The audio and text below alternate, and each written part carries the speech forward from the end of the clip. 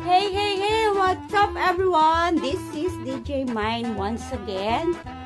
So, ano bang content ko today? So, right now, guys, hindi kasi ako lumabas ng bahay. So, naisip ko, it's time for me na rin to clean the house, some other part of my house. So, naisip ko is yung mga painting ko at saka yung mga mural. So, ano bang pwede kong gawin sa kanya, guys? So, ayan, naisip ko na bigyan uli siya ng, na hulayan uli siya ng bago para mas ma-enhance yung color niya kasi medyo umupas na rin kasi sobrang tagal na rin talaga niya. So, nagpo-consult ako dun sa painter ko. So, siya din yung nag-paint na itong mga to. Ayan. Ayan, pati yun dun sa baba ko ng mga coffee bar, tapos yung iba kong painting. So, sabi ko sa kanya, kasi parang naluluma na kasi yung ibang color. So, parang hindi na siya ganun ka-glossy. So, sabi niya, bumili daw ako ng acrylic emulsion o gloss emulsion. So, ayun, guys, bumili nga ako. So, ayan, tatry natin, no? Okay? So, as you can see, guys, ayan yung painting. So, ayan, medyo iba na nga yung color niya, no? So, ang gagawin natin is, gagamitan natin siya ng acrylic emulsion. Okay? So, ayan, guys. Samahan niya akong kulayan. Alright? Ito, guys, haluin lang natin yung glossy.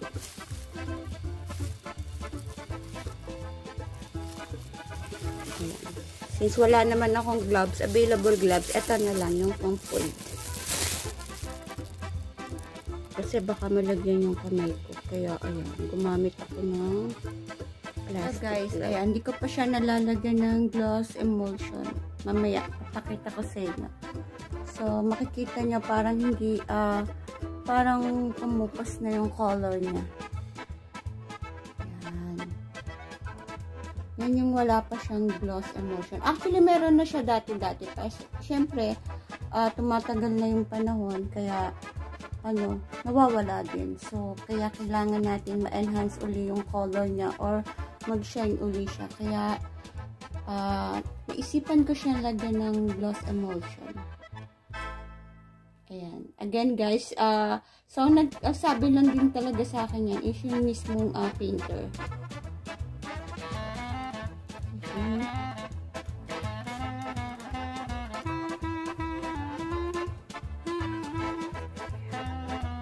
Ito naman, guys, sa room ko naman siya nakalagay.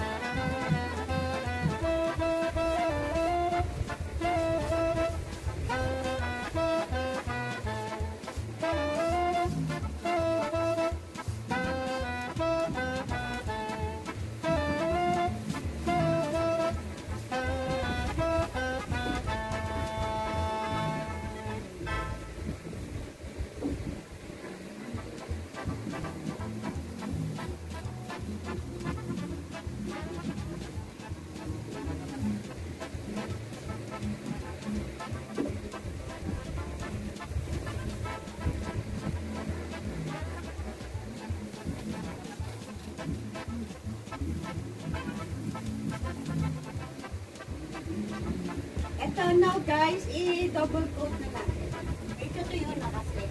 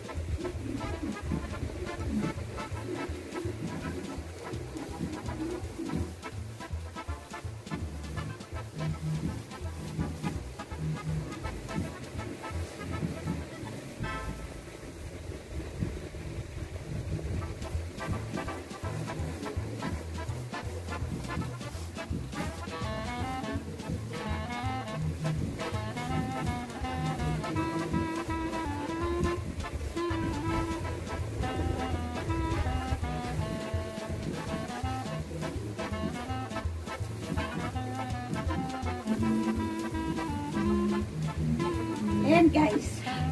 Pinawisan ako. Ayan guys, hintayin lang natin siyang matuyo. So mamaya makikita na natin yung result niya. Ito naman guys, ayan. Ilalagyan ko na siya ng glossy. Tingnan natin pag natuyo.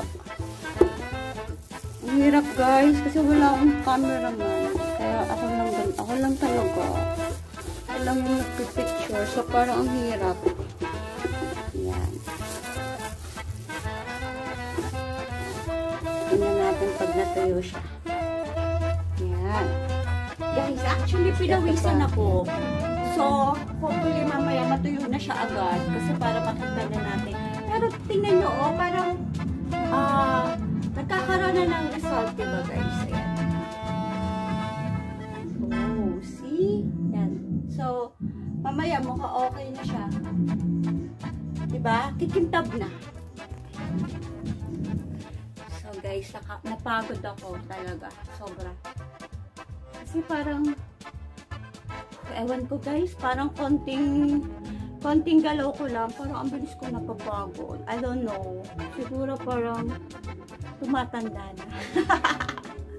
Siguro ganun guys. So, tingnan natin yan mamaya. Mukhang mga minutes na lang, tuyo na siya. Okay. Ayan guys, yan yung aking coffee tea bar. So, mural din siya. So, mahilig kasi akong pa-painting sa mga wall. So, mural ang tawag yata doon.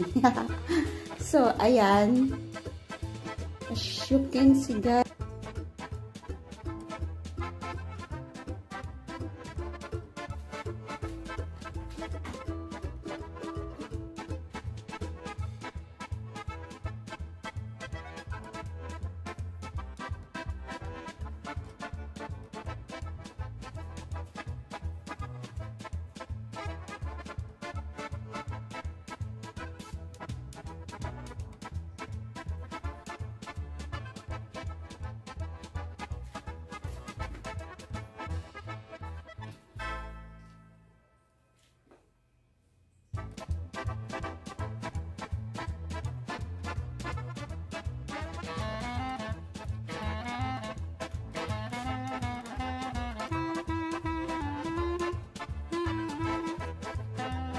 Ito pa guys, part pa rin siya ng house ko. So, sa kitchen area naman siya.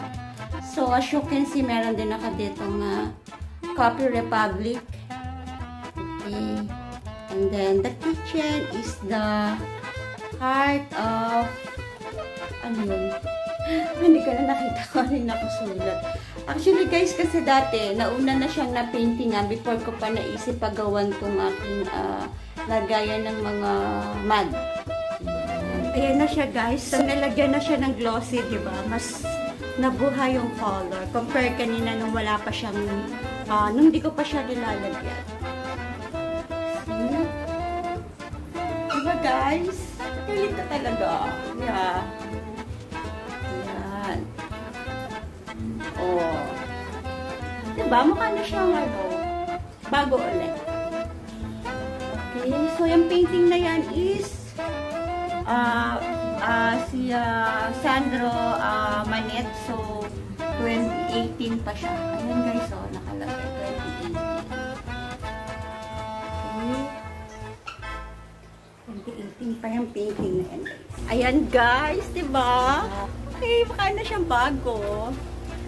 So, ayan, tingnan natin. Ayan, see? Diba guys? Ang galing ka talaga. Isip-isip ko siya. Ito guys, ano lang siya? 2020 lang siya. Painting. Sandro Manet artist. Okay, may money highs of course. May honey burley yan. Galing!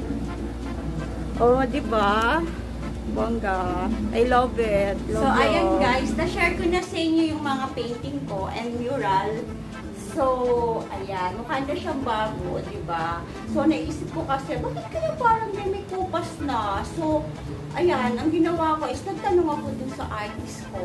So, sabi niya, ay, lalagyan mo lang yan ng emulsion, acrylic emulsion o gloss emulsion. So, ayun, nilagyan ko na nga. So, parang nag-isip ako, ay, meron bang gagawang iba dito? Or, ako lang din talaga. So, sabi naman niya, ay, madali lang naman yan. So, kaya ang ginawa ko, guys, bumili ako ng brush. Tapos, tinanong ko sa kanya yung brand ng acrylic emulsion. So, sabi naman niya, kahit ano lang.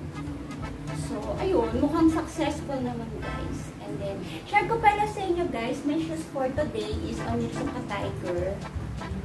So, ayun siya, guys. Diba? How nice naman. Kahit nasa bahay ka lang, suotin mo pa rin yung mga shoes mo kasi diba, hindi naman tayo nakakalabas. So, ayan guys. Thank you for watching me. So, sa mga hindi pa po nagsasubscribe sa channel ko, just subscribe my name, DJ Mine and yours, and click the button para sa mga update. And then, ma-notify din kayo. Alright guys? So, again, this is DJ Mine, and thank you all. Bye-bye!